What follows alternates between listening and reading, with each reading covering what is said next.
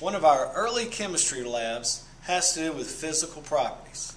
You'll need to use the physical properties of sand, iron, and salt to separate them. Right now they're separated.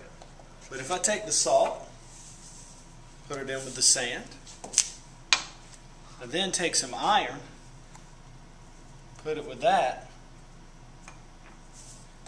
could you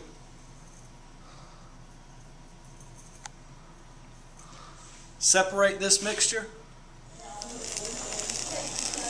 So by the end of this lab, you have sand, salt, and iron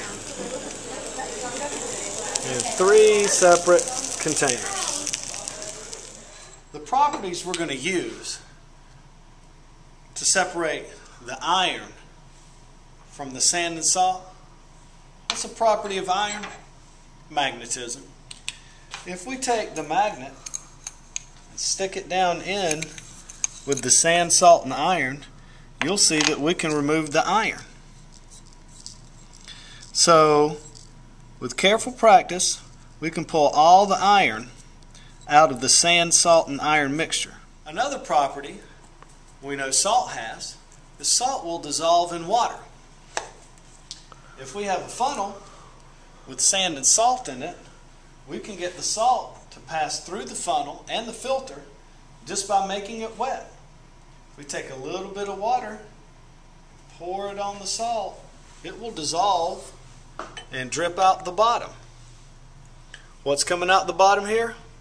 Salt water.